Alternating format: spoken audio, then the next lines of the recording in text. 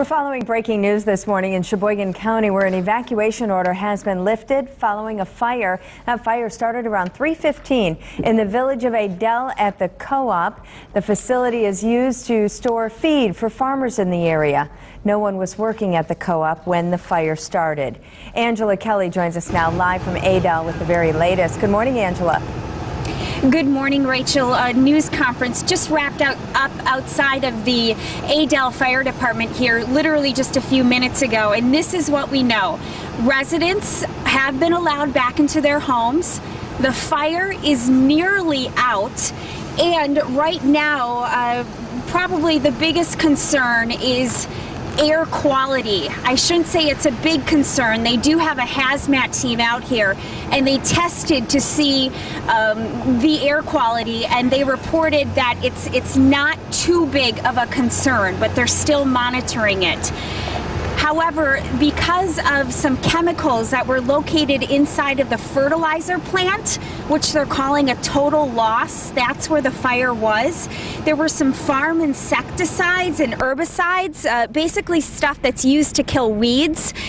They're worried that that may have presented an environmental problem. So they have the DNR on scene, sort of blocking up the culverts, making sure it doesn't run off into any nearby waterways. Fortunately, no major injuries to report, just a firefighter who suffered a sprained ankle. Again, one of the fertilizer plants as part of this entire complex has been destroyed. It was used to store seed and those insecticides and herbicides that we talked about. Also, you had heard us earlier reporting the sound of explosions. The general manager of the co-op explained that there are propane tanks that are used to heat that warehouse and the offices underneath it. And when heat gets underneath those, the pressure builds up, and those were the kind of the loud pops, sort of explosions that were heard earlier this morning.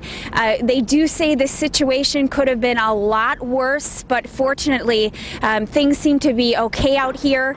Still working on getting the fire completely out, but say it's mostly out, and right now they're working on making sure none of those chemicals seep into our environment. That's about the latest that we can give you out here right now, live in the village of Adell. Back to you. Thanks for the update, Angela. Angela Kelly live in Sheboygan County this morning.